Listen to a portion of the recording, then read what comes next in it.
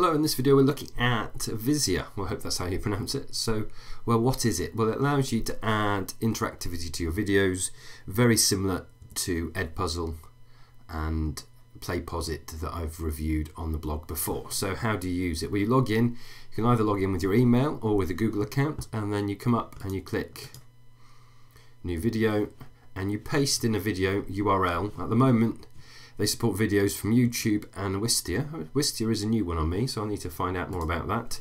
So I'm just going to go to my YouTube channel, and we will find a video that we can put in here. So we'll go to my channel and we'll choose a video. So this one's just come out today, so we'll do this video. So all you do is you just grab the share link, copy that back into Vizia, post it in there, click continue, and then down here you can start to add stuff. So we could add a quiz, and we could type in the question,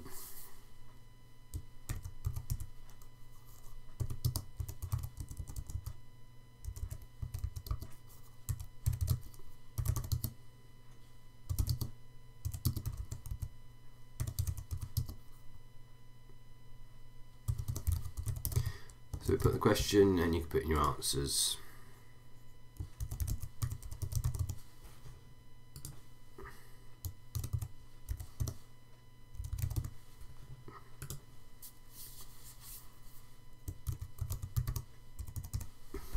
And save. So just like Edpuzzle and PlayPosit, you can add your question and you can drag it very easily along the timeline to the specific point you want. You could do a poll and you could put in your question there. You could also do a response, or what I like, and is a call to action. So it could be you want them to review a particular thing. Post your thoughts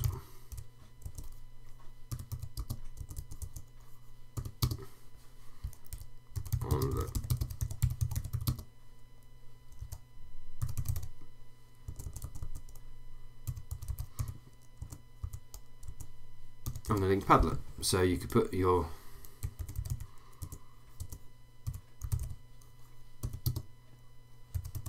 and then you could paste in your URL there and save it. Having done it, it's very easy to share. One thing to be aware of, if you do gate video, if this setting is turned on, viewers will be able to provide their name and email address at the beginning, so you'll be able to see who's responded to what, and then you can either share it via a link or you can embed it into a page. So if you're using a VLE, then obviously the iframe would be great for embedding it into a page, or you could just do a link, and then when we preview it, this is what it looks like. They play the video, and when it gets to the point, up pops the question. So there you have it. Vizia, another tool to add interactivity to your videos. I could see it being really useful for creating flip learning content, but I could also see it, if you spin it on the head, students could use it to review content. So potentially they could watch an ed talk video or one of the other videos relevant to the subject, and then they could comment on it throughout the video and share that with you as the teacher. So I hope you found the video useful. If you did, please remember to share and like the video, and join me again soon for more content. Thanks for watching.